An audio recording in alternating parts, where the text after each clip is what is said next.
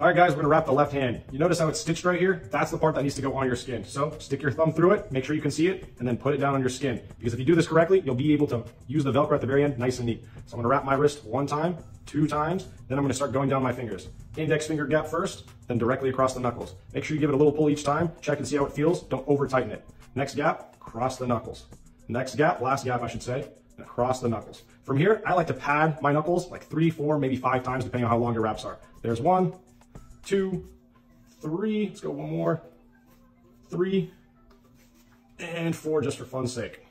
There we go, got nice padding there. From there, I'm gonna go on the wrist 1 more time. I'm gonna wrap the thumb, and I'm gonna finish on the wrist. If you do this correctly, like I told you guys at the very beginning, you might notice, look, all pretty at the end with the Velcro. So I checked the Velcro. Also, got nice support there, fingers are separated, thumbs look good, wrist has lots of support. From here, look at all the space I have to make a fist. Put this behind this row, have a nice fist for me.